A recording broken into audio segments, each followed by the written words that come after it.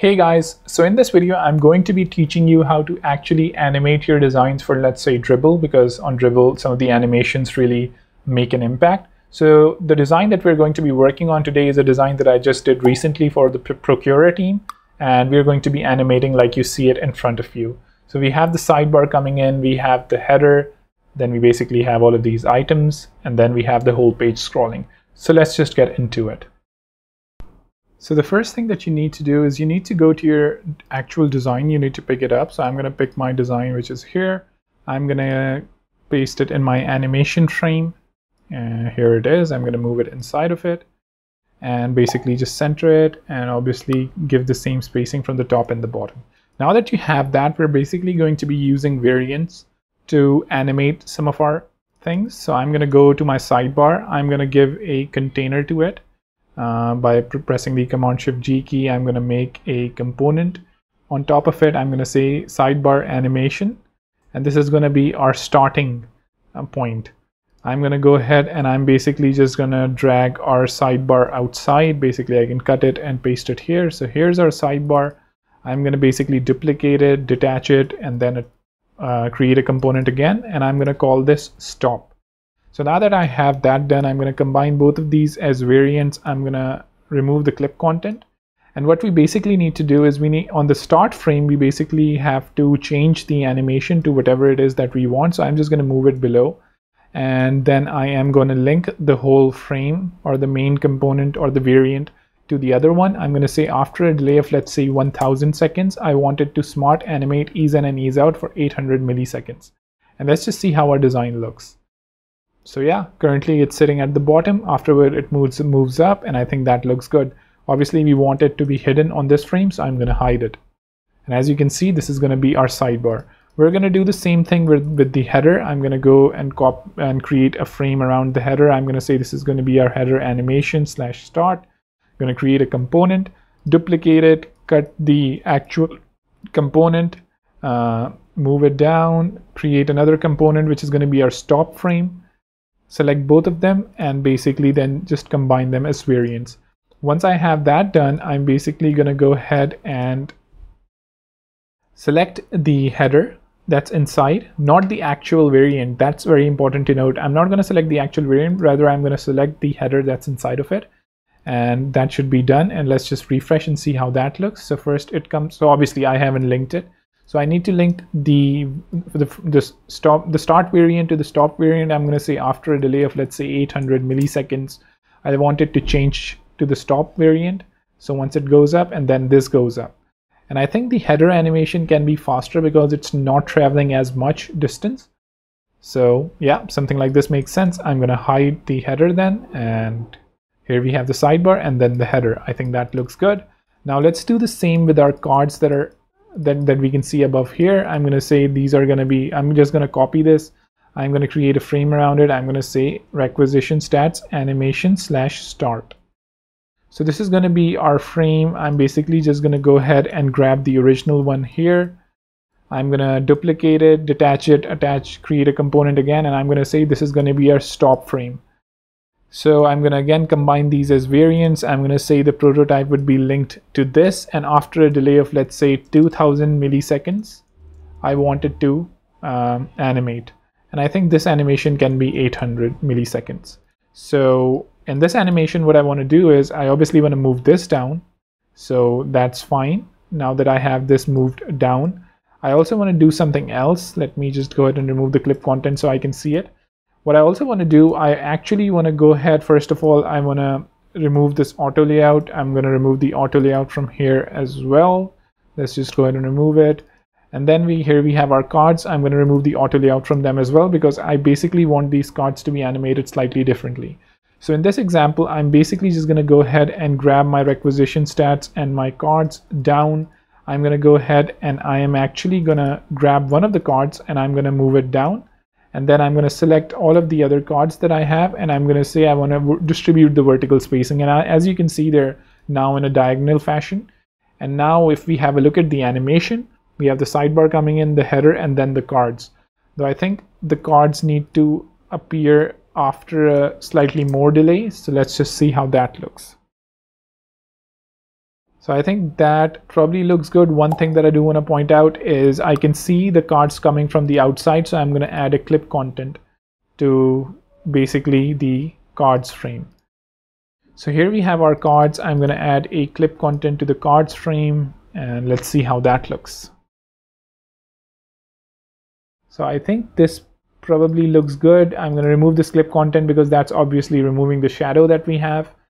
One other thing that we can do here now is we can just go ahead and actually hide this whole thing. And now let's have a look. Yep, I think that looks good. One thing though, however, that I've noted is that, let me just go ahead and actually move it on top. Now that we have that moved on top, we're gonna see how that looks. I still can see it outside, and I think the reason is because I need to actually clip content on the cards as well. So once I do that, as you can see, it now slides in really well. So that's done. Let's just go ahead and actually move this out of the way. Let's do the same thing for our actions pending. I'm going to go ahead, first of all, detach it, and I am going to create a frame around it. I'm going to say this is going to be our right content animation slash start. Duplicate it, basically then cut it and paste this start animation here, the stop there. Going to detach it and create a component again and combine them as variants. In this case, I also want to do something similar. So let's just go ahead and actually drag this whole thing at the bottom. Or maybe in this case, maybe we don't want to, or let's just actually drag it. I'm dragging it because I want a consistent, similar feel to it.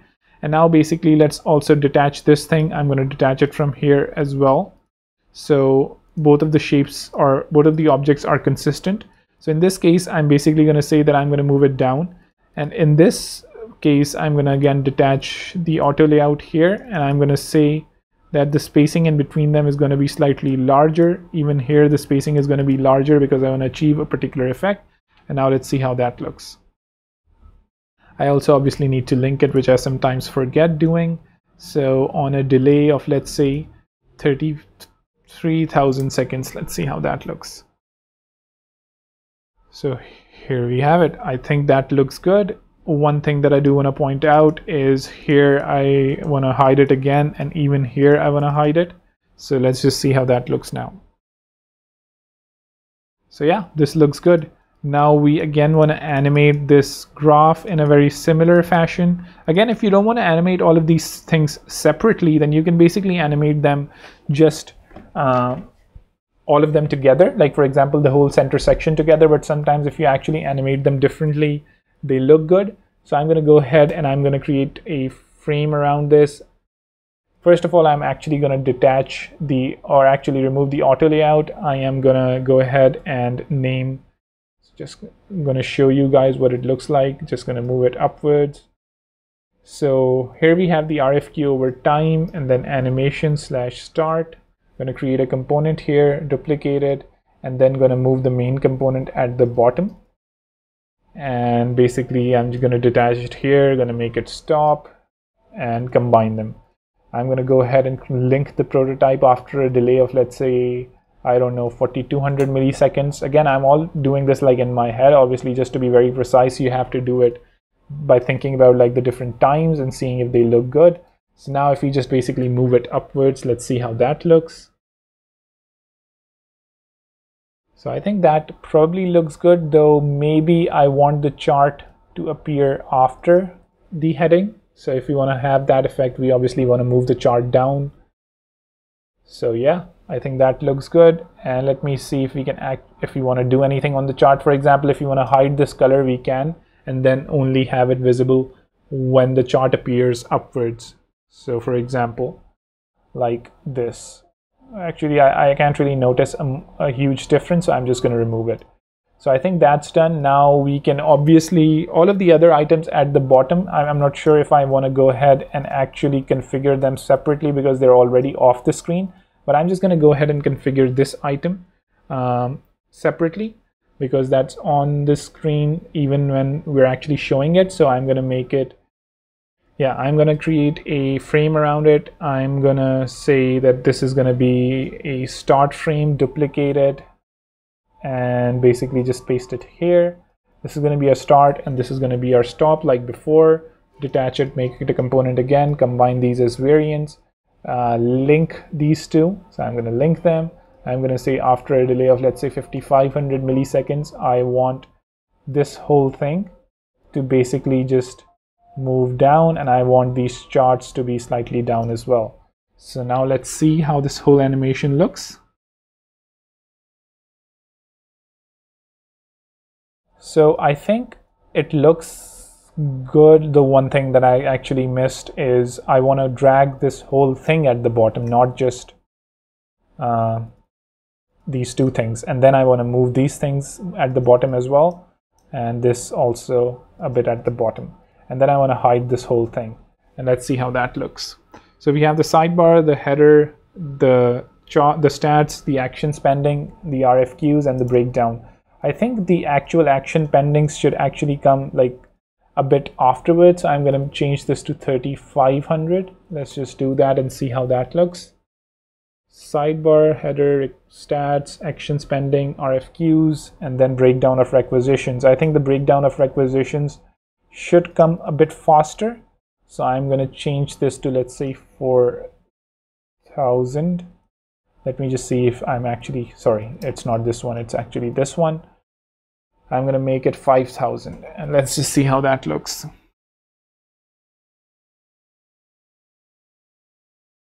Okay, so I think that looks pretty okay. One thing that I probably want to do is I want to add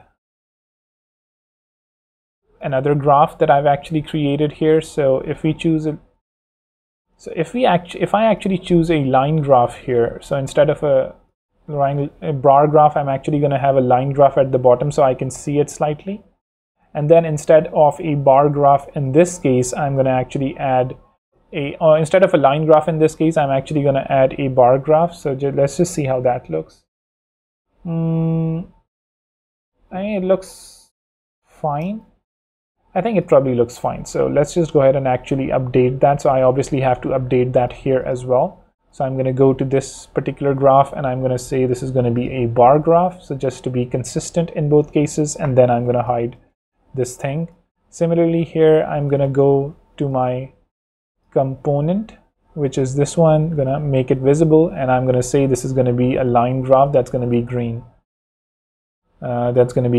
So here we have it, and I'm gonna hide it again. So now let's see how that looks. Sidebar, header, stats, actions pending, RFQs, and then breakdown of requisitions.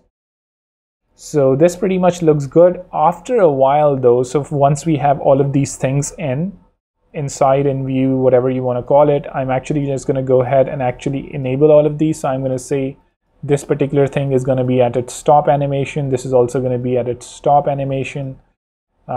These few elements, so sorry, this element is also going to be at the stop. This one is also going to be at the stop, and this one will also be at the stop along with this one. So once we have this, for example, once we have all of this animation done, I'm going to say after let's say, I don't know, a delay of 6000 milliseconds, I basically want to go ahead and move this whole thing up so I can present some of the content that's at the bottom as well. So let's just refresh it and see how that looks. Sidebar, header, stats, pen actions, RFQs, and then we basically move the whole thing upwards. And I just want to press Z so we can see the whole screen. I don't know why I didn't do that. Sorry for that. So here we have the RFQs, the breakdown of requisitions, and here we have the whole sliding. Let's just see if we can actually do any tweaks here. So I think this RFQs animation and the actions pending animation can be slowed down a bit. So I am going to go ahead to my RFQs, the stats animation. Actually, the stats one are fine. Let's just go to this animation. I'm going to change this to 1000. I'm going to change this to 1000 as well. And now since I changed that to 1000, I'm going to basically make it 4500. And I also have to change this to 1000. Let's just go ahead and do that. And let's just change it to 5500. And here basically in this case, let me just remove this, move it on the side. In this case, I basically want to change it to 6500. And let's just see how that looks.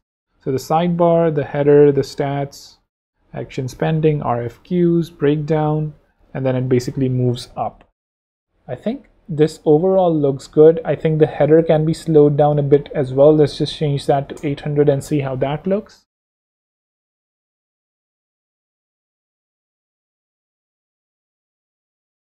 So yeah, I think that pretty much looks good, and that's how you can go ahead and create an animation for Dribbble even directly in Figma. If you want to see how to actually use some of the other tools like Protopie, After Effects for these animations, definitely let me know. But I think a lot of the things that we want done can actually be done directly in Figma. Do subscribe to hit the bell icon, and I'll see you in the next video. Take care.